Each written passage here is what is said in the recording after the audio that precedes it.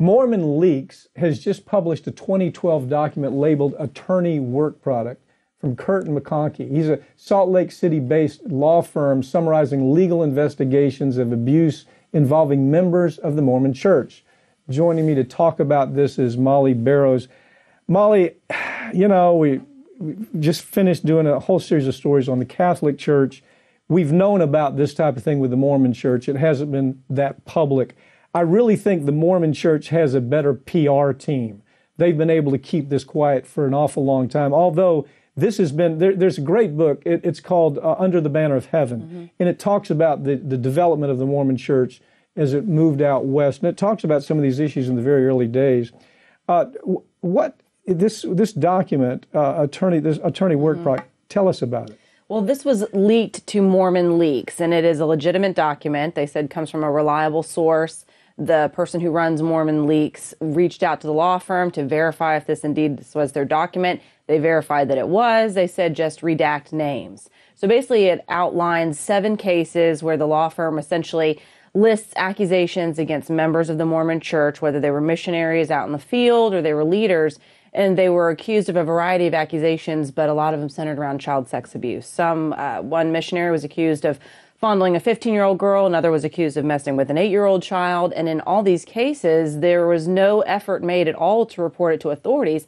These people were just moved. These missionaries were moved and sent back home, and they felt like in the notes in this report that this was the best situation, this was the best way to handle this. Yeah, there's no difference. I mean, if you take this case and you look at the Catholic Church, you look at all the USC, the colleges, it's always about protecting money. Absolutely. It's not just, to protect money, you have to protect reputation.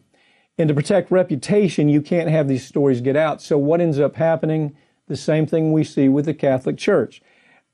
They have big influence. Mormons have massive influence out there, and nationally, actually, more and more nationally. But so this strikes me. Nowhere does the document indicate that these cases were referred to the police. No, and it goes back to the point that you just made about the similarities to the Catholic Church.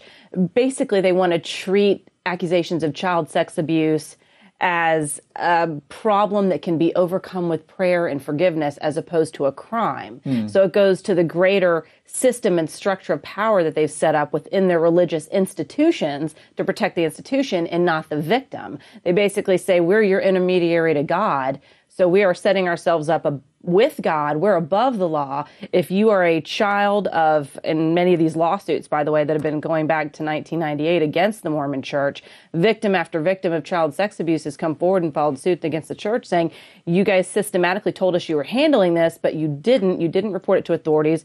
You told us that we didn't necessarily have to report to authorities, that the person had been forgiven, that they were working to overcome their problem, but there's no overcoming pedophilia. Well, no. So it's a cultural issue with the Mormon Church, just like it is the Catholic Church. The cultural issue is if you're there in Salt Lake City and you're hearing about a problem like this, you know that on the police force, there are a lot of Mormons working on the police force. Correct. In politics, there are a lot of politicians that can bring to bear whatever they want to do in politics. Or friends within the church themselves who are being asked to police these very acute people that are being accused of molesting children. In some cases, you had members of the Mormon Church leaders themselves who were molesting their own children in some of these lawsuits. And these children were being told, oh, this is being handled, you don't have to worry about it. So it never occurred to them to go to the police. And there are people within the Mormon Church who are working to get those policies changed so that there's mandatory reporting. Well, what they do, one thing that they do is they have a committee. Everything in the Mormon Church is committee. Okay, so your child is molested. We got to go to the committee. We have to report to the committee. The first thing the committee does is have you sign a non-disclosure arrangement. The same thing USC did, for example, when we caught, the gynecologist that was abusing so many people.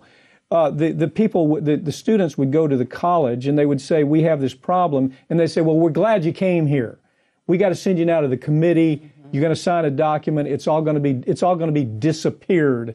And that's the same thing that happens here in a very well-organized kind of way with the Mormon Church. Absolutely. And the victim is left basically with no support, especially if members of their family or their friends are all attached to the church as well. They've been set up to not be believed for one, or if they are believed, oh, well, the problem's going to get taken care of. So you're not given any kind of support to go outside of the church to get this crime, in many cases, addressed. It's more than a problem. It's a crime. Yeah, you really want to freak out about some issues of the Mormon Church, go read Under the Banner of Heaven. It is terrifying. I will check it out. People need to know. Yeah, well, this book tells it. Thank you, Pat. Yeah, thank you for joining me, Mollye. I appreciate it. This is a story that I'm sure going to continue building.